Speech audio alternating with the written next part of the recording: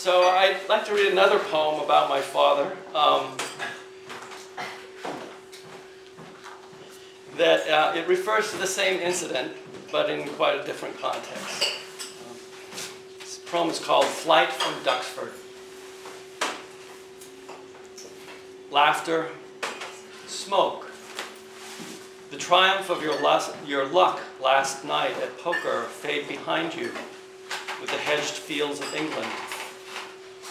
And in your chariot of steel, shearing the wind, humming its hymn of glory, a constant drone beside your brothers, you gaze over clouds to that blue yonder and an ever-receding rim of earth.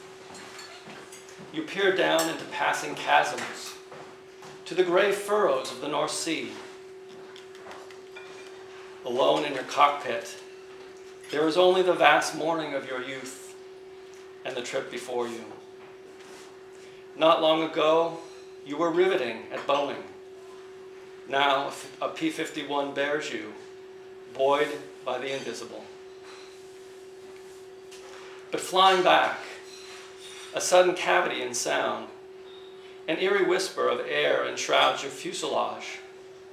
That class you skipped, the one that taught you how your life raft inflates. It's not supposed to be funny, but it is. It matters now.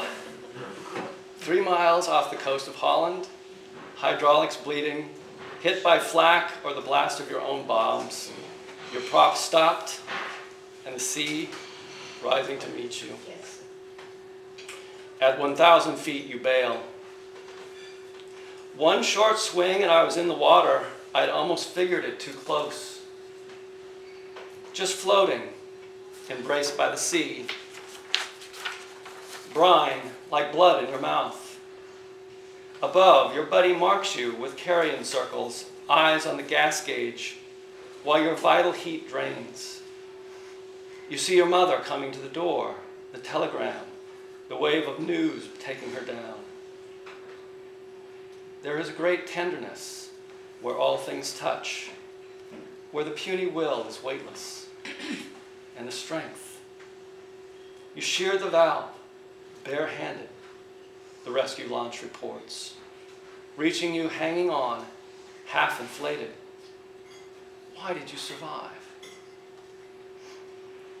Never a report of your thoughts 30 years later, when the tractor tipped you off, split you open between the legs, and left you in the summer fallow, staring upward at that constant blue, gauging your luck.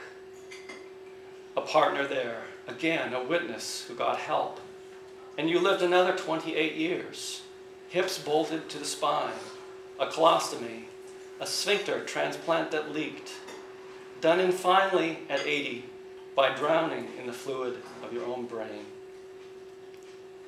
Suspended from twin towers of grace, the span of your life hung.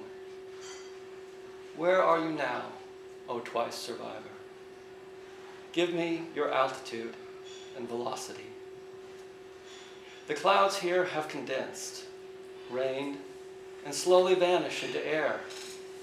Tassels of the unmowed grass beside the roadway grasp the last few lights of sunlight and hold them, waving them before my eyes. And long contrails to somewhere stretch across heaven.